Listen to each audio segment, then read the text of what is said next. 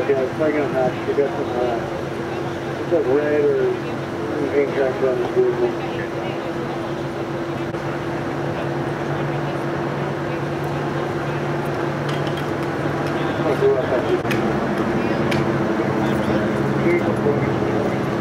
The victim has a couple of, Francisco in here.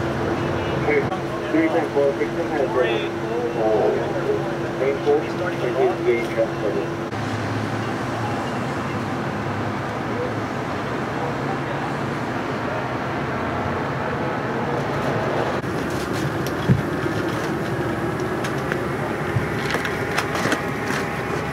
I gotta move the monitor, alright? Alright, move it.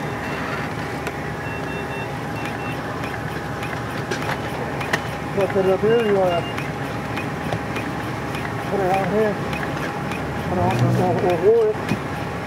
It's carrying it, put it on the seat.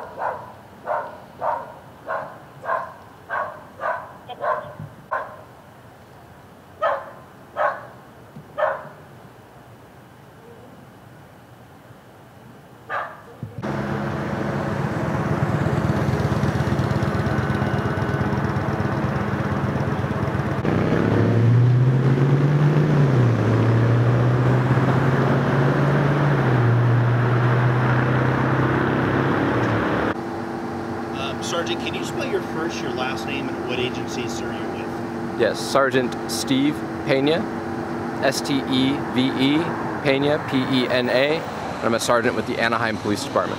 Sergeant, starting with the time of the call, walk me through, looks like you have a large investigation here, and you have homicide detectives en route. Yes, that is correct. At about 10:56 p.m. tonight, our dispatch received a call of a possible shooting victim here in the parking lot of the gas station. When our officers arrived, they did come in contact with the victim who had been shot, suffering from cardiac arrest. Our officers performed CPR. That victim was ultimately transported to an area hospital and pronounced deceased. Our investigation has revealed that the victim and a female were visiting friends in a nearby neighborhood. When they arrived in the neighborhood, their vehicle was shot at. Following the shooting, their vehicle crashed. The female managed to take control of the vehicle and drive it to this gas station where she summoned help. You stated he suffered one gunshot wound? As far as we know at this point, yes. Okay. And she just suffered injuries from the crash? Yeah, the female's injuries were all related to the vehicle crashing. Do we have an approximate age of the deceased male? Yeah, he was a male, approximately 25 years old. Sergeant, two different crime scenes here. Starting with the area code, if anybody that can help your homicide detail this morning, now into the morning hours, with an area code, what number can they call? Yeah, anybody who witnessed this incident or has information can contact the Anaheim Police Department at 714-765-1900. You'll be checking the neighborhood for any type of cameras if possible? Yes, our detectives are on scene. They will begin their investigation, which includes a canvassing of the area for any witnesses, any potential evidence, including video that might be in the area. Okay. You yourself, do you have anything to add? No.